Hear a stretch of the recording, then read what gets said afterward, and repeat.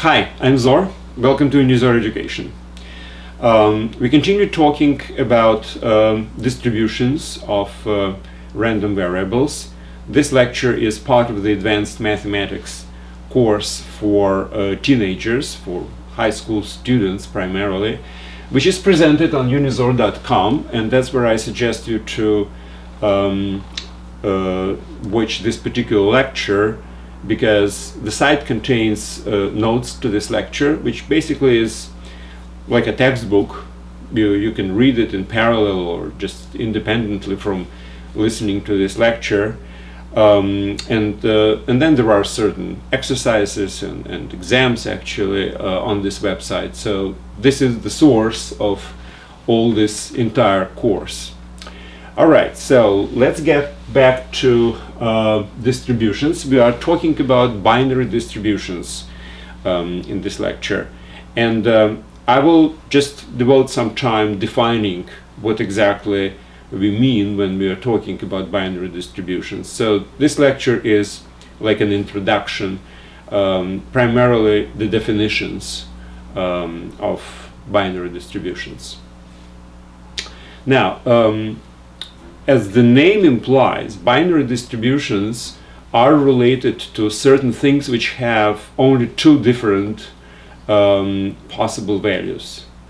Imagine the experiment which has only two results, like you toss the coin, for instance, and it can be either heads or tails. So you have some experiment where the result is success or failure, or yes or no, or any other binary kind of an experiment. So all these binary distributions are related to experiments with just two different possible results. Now, the experiment can be a single experiment, or we can consider multiple experiments, each of them having this binary characteristics. So the single ones, the single experiment, is usually called Bernoulli experiment or Bernoulli trial. Bernoulli was a Swiss mathematician of 17th century, and he was the first actually who researched this type of probabilities and random distributions. So we are talking about single experiment with two results, which we can conditionally call success or failure, and the results have certain probabilities. For instance, the results of success is P, and the probability of failure is equal to Q, which is 1 minus P. So there are only two possibilities, and that's why this particular probability should be 1 minus P, so the sum of them is equal to 1, where P obviously is greater or equal to 0. Now, if it's, let's say, a coin tossing, then usually if it's an ideal coin, the probability P is equal to 1/2 and the probability Q is 1/2. So 1/2 is the probability of tails and 1/2 is the probability of heads.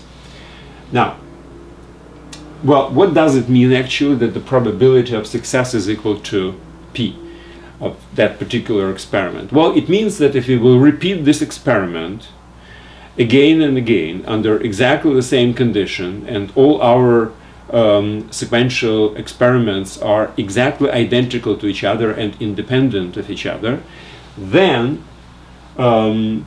if you have, let's say, n experiments conducted, then approximately the number of successes will be P times n, approximately. And the more experiments we conduct, so the larger the number n is, the closer, let's say, the number of successes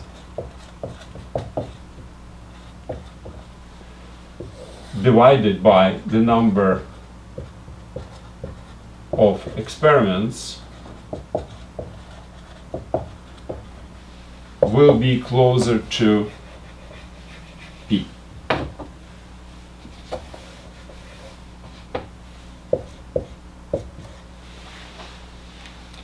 And as the number of experiments goes to infinity, this ratio will be closer and closer to P. So the limit of this, as the number of experiments goes to infinity, should be equal to P. So that's what it means, basically, that the probability is equal to P. Okay, so we are talking about Bernoulli experiment.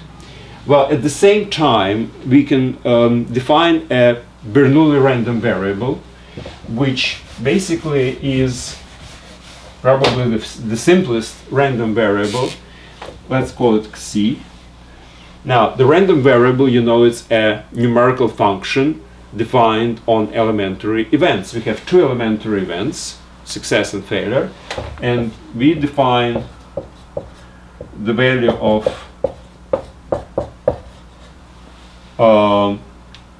this random variable on one elementary event to be equal to 1, and the probability is equal to P. And obviously the value of random variable on the failure we define as being equal to 0, and the probability of our random variable to be equal to 0 is Q, which is equal to 1 minus P. So we can talk about Bernoulli trials or experiments, or we can talk about Bernoulli random variables, which has two different values with probabilities of P and Q. Okay, now, as an example, I was saying you can consider, for instance, coin tossing. What else? Well, if you will consider that the result of Bernoulli trial is trial number K is event K, which is either success or failure, right? Then we can have that C of this EK is equal to either 1 or 0, depending on what actually this elementary event is. If it's success, it's 1. If it's failure, it's 0. But then, if we conduct n experiments, one after another, under exactly the same conditions, what can we actually say about the probability? Well, let's do it this way. We will have the result of the first is 1 or 0. If I will add the result of the second, etc., and result of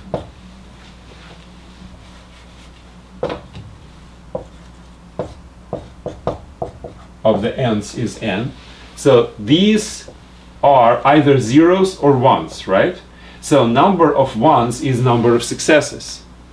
Now, so that's why if you will have this sum and divide it by n, this would be a ratio of successes, and that's supposed to go to P as n goes to infinity, because that's the definition of the probability, right? So the sum of these values of our Bernoulli random variable on the elementary events which are results of our experiments is actually the number of successes, because in success it's equal to 1, in failure it's equal to 0. So forget about zeros, we don't really count them, and number of ones is exactly number of successes. So, and we know that number of successes divided by the number of experiments should go to P as the number of experiments goes to infinity. So that's another way to view basically the Bernoulli experiments and Bernoulli trials, and this probability which is actually the probability of success. Well, we will devote some time in the future to basically have some characteristics of this distribution, like its expectation, its standard deviation, etc. But that's not part of this lecture. In this lecture, I just want to define certain concepts. And the first concept which I wanted to define was a Bernoulli trial, Bernoulli random experiment, and random variable which has a Bernoulli distribution, which means it's equal to 1 or 0 with probabilities of P and Q correspondingly.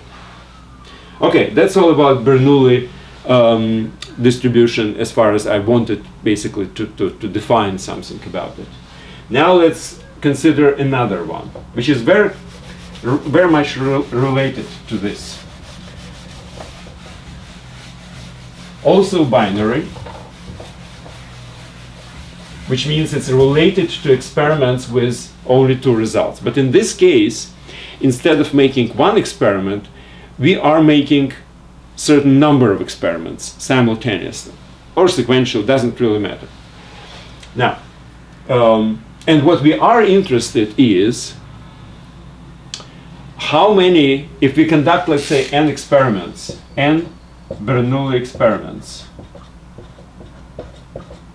and Bernoulli trials. Now, some of the results are successes, some of them are failures. And let's say we have k successes.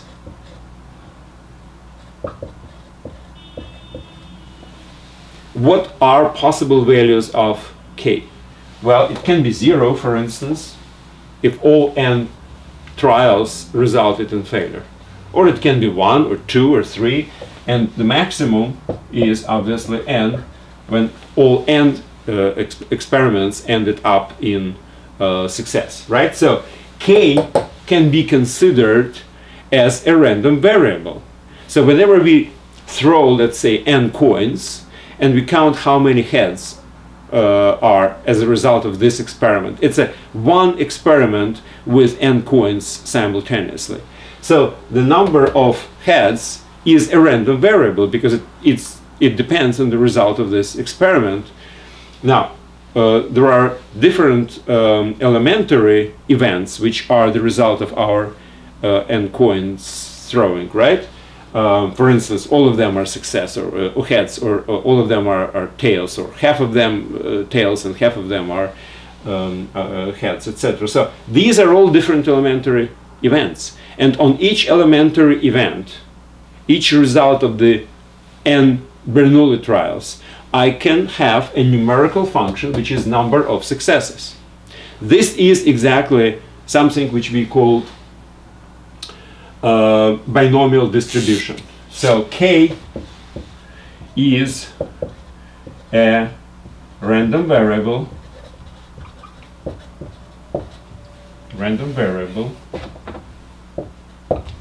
with binomial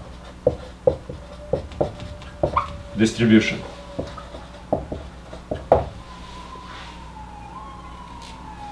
So that's the definition. So we have defined a combined experiment which contains basically, which consists of n different Bernoulli experiments, Bernoulli trials, and the number of successes among them is our new random variable, which we define in this particular way, and its distribution we call binomial. Now, what's interesting is what exactly is this distribution. So, what is the probability of this random variable, which again I'm using the letter Xi, to have the value of k. So, what is the probability of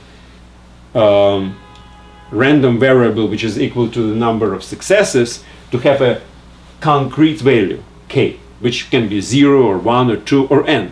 There are no more different values, right? So that's our task right now, because to define the distribution of the random variable means that we have to know which value it takes and what's the probabilities of these values, right? In case of Bernoulli experiment, and the random variable being basically the result of this experiment, success or failure, and its value 1 or 0, we know actually from the definition of the Bernoulli experiment that the probability of it's equal to 1 is p, and the probability of it's equal to 0, q, which is 1 minus p. In this case, if we have exactly the same Bernoulli trials, but we simultaneously arrange n different trials, which each of them is exactly the same as anything else, as all others. They all are independent and they all have exactly the same probability of success. But we conduct, instead of one experiment, n experiments simultaneously. And now we define our random variable as number of successes, right? So what is the distribution of this particular random variable? So for each k we have to calculate the probability. Now let's think about it. The easiest way is to calculate, for instance, the value of our random variable to be equal to 0. Now what does it mean? It means that we have result of all these n Bernoulli trials, failure, failure, failure, failure, right? Now they're all independent, and we know that the probability of combination of the probabilities of n different events is the product of their corresponding probabilities. So the probability of our random variable, which is the number of successes, to be equal to 0 is the probability of the first experiment out of these n to be equal to, failure, which is q, and then the second one, etc., and the nth one. So we have n different q's multiplied by each other, and this is q to the n degree. Now, what is the probability of our random variable to be equal to n? That means n successes. And this is p, and p, etc., and p, which is p to the nth degree, right? So we have already calculated in simple cases. Now, how about general case? Well, this is actually a very easy combinatorial problem, which we have already solved before when we were addressing all these combinatorics problems. Okay, so here is what it is. So we are trying to calculate the probability of number of successes to be equal to k. Well, we have n experiments, right? Now, some of them are successes and some of them are failures. So let's say these are successes, these are failures. Now, if I know that the number of successes is equal to k, first of all, I have to find out which experiments out of these n are successes and which are failures.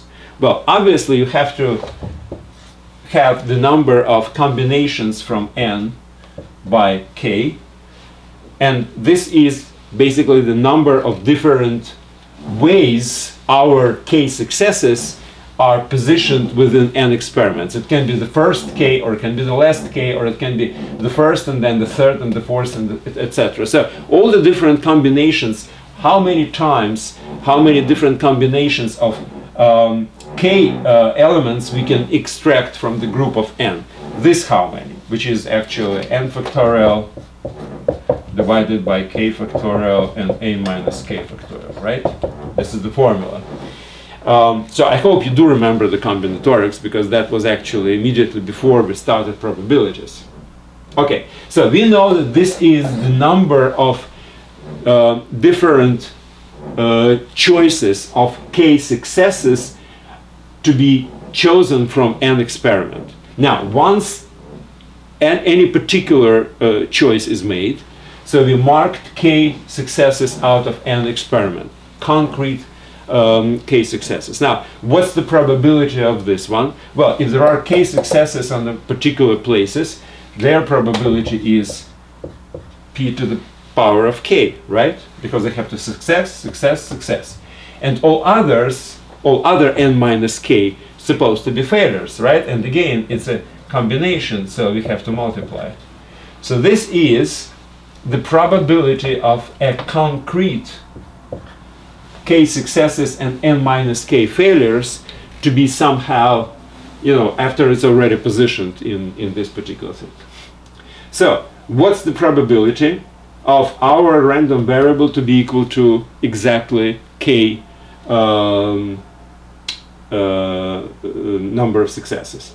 Well, that's this number, which shows how many times we can pick a concrete k successes out of n experiments, times this.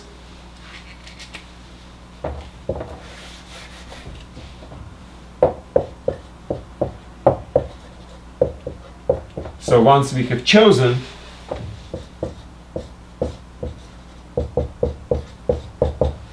that's what it is.